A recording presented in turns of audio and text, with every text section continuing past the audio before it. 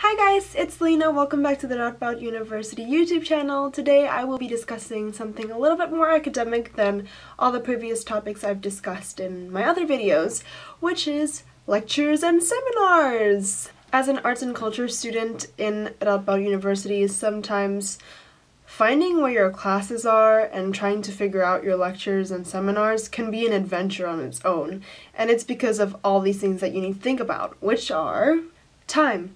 The first thing you'll have to think about is time. Sometimes it's at 10 in the morning, sometimes 1 in the afternoon. There's a personal agenda on the website or the Radboud student app, and those will be your best friends throughout your time at the university because you will be referring to it multiple times throughout the day just to make sure that you are on time. The next thing you'll have to think about is where the lecture or seminar is held. This tends to change too, and although it can get confusing, it allows you to really explore the campus. Although you have to watch out for those abbreviations. If you've never been to the university, it can get a little confusing, so here's a little guide.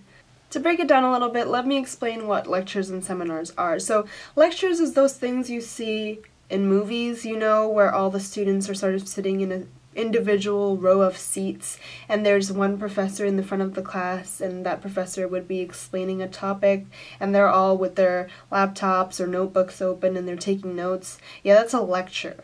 And those things are usually held in a bigger room because it's literally just the professor explaining things most of the time and you're just going to be sitting there taking notes and of course asking your questions. So lectures are usually held in places like these.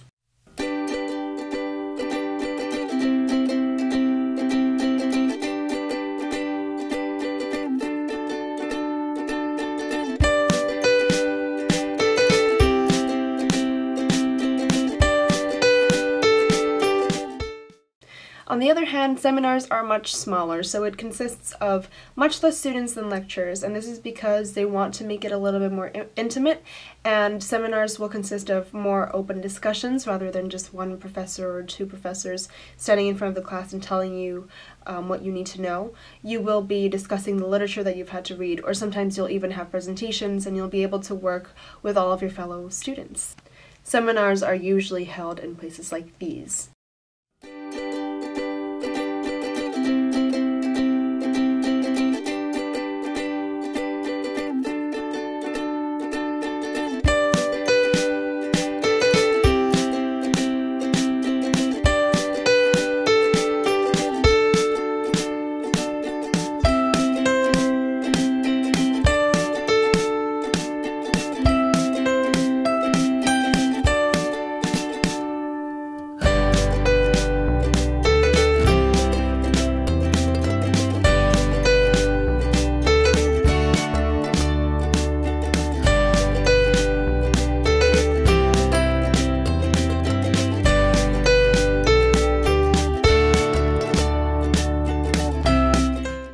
Quick tip though, seminars are usually divided into groups, so you may not be seeing the people you're used to seeing in lectures, therefore you need to be relying on your own personal agenda or syllabus to make sure that you know which group you're in and you know which room you need to be in, just so you don't get that confused.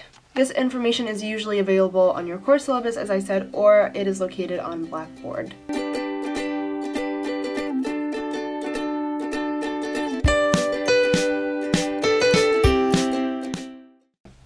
Now that you know where and when you need to be, the next thing that you need to know is how you're going to get there. So as I said before, a lot of Dutch students and a lot of international students go with their bikes. That's just the most common mode of transportation here in the Netherlands. But if you don't like the bike, I don't like the bike, it's just because I don't want to do extra exercise, I take the bus. And this information on like when the bus schedules are is available on the 9292 app, and I'm going to show you right here what it looks like, how to figure out where to go. But you can also take the train, you can take your feet, you can just walk, you can take your skateboard, you can longboard. I know a few of my fellow students that do that as well. It really depends, but just so you know, which mode of transportation you take will determine how long it will take for you to get to the university or whichever building on campus you need to be at, so just make sure that you plan a little bit ahead. Lastly, and probably the most important part of preparing for your lectures and seminars, is to make sure that you've done all the reading and all the assignments beforehand. So unfortunately, you don't just get to show up and sort of chill there and sit there and just listen to what people tell you need to know. You need to be an active participant in, the accumulation of your own knowledge, I guess.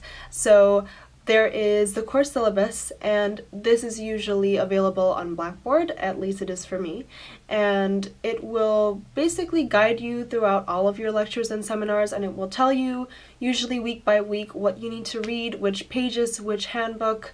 For lectures, for arts and culture students, what I found is that you usually need to read chapters from your handbook that you've probably already bought in the beginning of the year.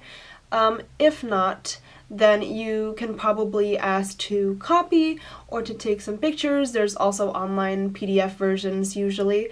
For seminars, on the other hand, it's a little bit more complicated than that. Not only do you have additional literature that you need to read, which will also be available on Blackboard, you will also need to be doing assignments, and these could be individual assignments, and usually that's sort of more in the form of notes because seminars will have more open discussions. So maybe sometimes the professor will ask upon you, or will sort of just ask a question to the entire class and you'll be able to answer with your notes. And sometimes this will also consist of group presentations, and you may have to do your own research, or you may have to meet up with your fellow students who are in your group, and you will have to prepare a presentation and practice and all that sort of thing that you're probably already familiar with in high school or your previous education. So that is pretty much it, really. Lectures and seminars are the main parts of your education in university, and they can get a little bit heavy. Workload is never easy to sort of tread through, but as long as you're planning well and you are aware of all the small details, then it's going to make your experience with all of these things so much easier. It's really not fun when you're already running late and you've got work that you haven't finished yet, and you haven't, finished the reading, and you're unprepared and you're sort of all over the place, and you get the building wrong, and then you have to run to the other side of the campus, and it's really not something that you want to be doing, especially when you're already stressed out or when you already have other essays and other workload for other courses that you need to think about. So I hope that my tips will help you out if you are a prospective student, or if you already are a student at Radboud University or any other university for that matter.